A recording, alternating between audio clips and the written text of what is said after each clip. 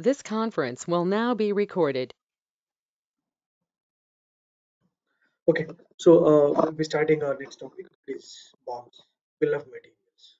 Okay, so the topics that we are going to cover there, we will see what is bill of material, okay, functions of bill of materials, okay, types of bill of materials in CS module, basically CS module. What are the types of bombs used? Then we will create a equipment bomb. We will create a assembly bomb, and even you can create a functional location bomb, but this is not used in CS. But I'll just show you how to create a functional location bomb, and followed by the customizing settings for bomb. So what are the configurations we need to do for the bomb? So these are the ones we will cover. Okay. So first we will understand what is bomb, bill of material. Okay. So equipment bomb or functional location bomb is used to describe the structure of a piece of equipment or functional location and assign spare parts to it for maintenance. So normally, as we discussed in the previous session, you sell the product, you sell the equipment to the customer, okay, and customer complains about it. There is a problem with the product or equipment.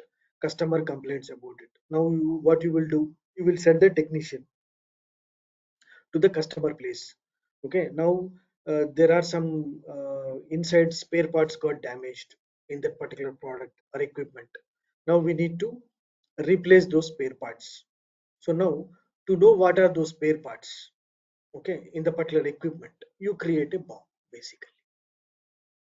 Okay, you create a bomb. I want to know what are the spare parts present in that equipment, in that product. So that is the reason we will be creating it. An equipment bill of material lists all the components of an asset, including its assemblies and sub-assemblies. This I will show it in the system. Okay, so basically, it will be used. You will come to know what are the spare parts present in that particular equipment. Okay, technician or the person who is creating the service orders. Okay, he will come to know what are the ones. From there, he can select directly. Okay, so the main use of creating the bombs is one is structuring the object, okay, and another one is spare part planning in the order.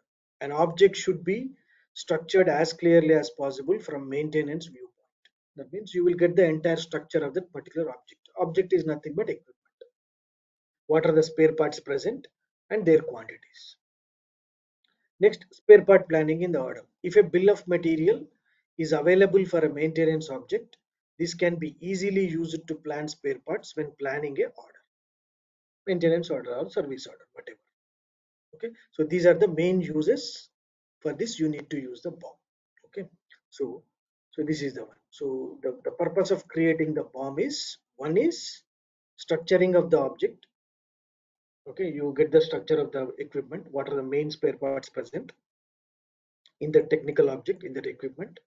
One is spare parts planning in your orders, service orders. Okay, so when they create a service order, you will have an option, object structure. The moment you click on that object structure, it will give you the BOM. From there, you can select the components. Next one is spare parts planning in task list. Okay, this I will show you when we go to the service contract, planned service process, AMC, annual maintenance contract process. That time we will see this one. That time we will create a task list. There we can see that how the bombs are used. So this is the main purpose for creating the bill of materials. Okay. Now the types of bill of materials are, one is equipment bomb. Equipment bomb. This you create for equipment. Another one is material bomb. These are also called as assembly bomb. These are created for a material. We will create all these things in the system. And also you can create a functional location bomb, which is created for a functional location. But in CS module, normally we will not be creating the functional location bomb. These are used in plant maintenance, basically PM module. Okay. So now let's go to the system and create the bill of materials. So let me go to the system.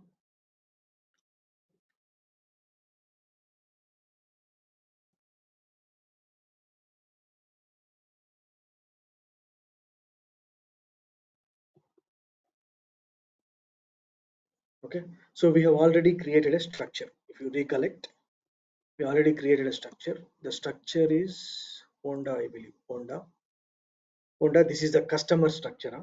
This we have already created, functional location structure. Okay, and we have installed our uh, equipments, the equipments which we have sold to the customer. One diesel generator at production department, one diesel generator in the quality department, and one diesel generator in the utility department. We have installed this equipment. I'll show you again the our serial numbers with their status. I'll just show you one more time. If you go to IH08, okay, the ones which we created, what is the material number? The material number is this one, construction time. If you enter the material code, just execute. Okay, these are the ones, correct?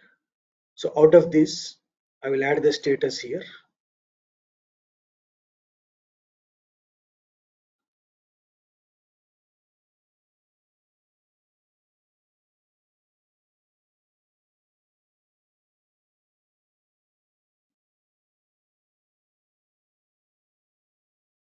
So if you go here, you see, first three are already at customer place and they are installed. These three equipment.